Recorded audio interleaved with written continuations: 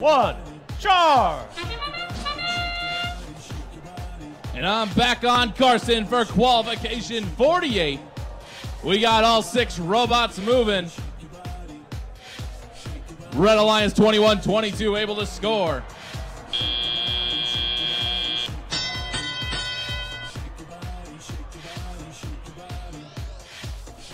And there the robots go. There's a slight delay. 21-22 and 8-6-8. Loading up that boulder. Lining up their shots for Teleop. 8-6-8 shot just a little bit short. 21-22 able to shoot and score. Team Taters out of Boise, Idaho. Crossing back over that rock wall into the neutral zone. Team Taters looking for another boulder.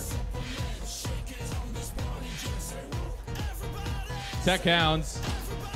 Red Alliance lining up a shot. The shot is up and in. Bouncing off the bottom rim of that high tower goal. 21-22 able to score. Blue Alliance 30-21. Able to get the high tower goal. The Agency loading up another boulder. The Agency shoots, scores, high tower goal. 77-55, Red Alliance with a slight lead. 70 seconds remaining. 21-22, shoots just off the mark. Tech Hounds line up their shot, it's up, it's in. 5 more points for the Red Alliance. The Red Alliance trying to extend that lead. Blue Alliance trying to close the lead. Here comes 30-21. Getting tipped up on their side. Thinking nothing of it. Dropping the boulder, they were lining up a shot.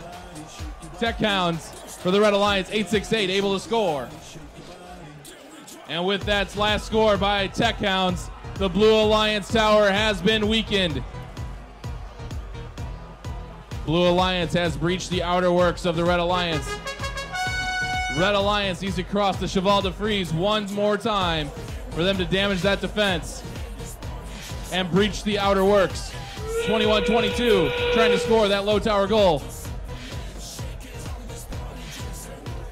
Last 20 seconds of the match. 27-61. Lining up that scaling contraption. Trying to line it up so they can get up on that rung. 3 seconds left. 2, 1. 3 challenging robots for blue. 3 robots over on the batter for red. A possible capture. Official scores coming up in just a moment.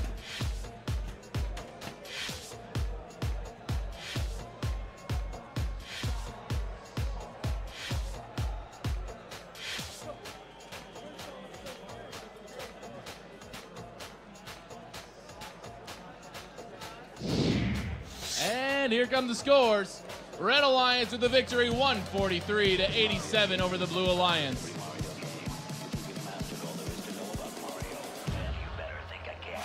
Red Alliance able to capture the Blue Alliance tower and breach the outer works of the Blue Alliance, therefore taking home 4 ranking points.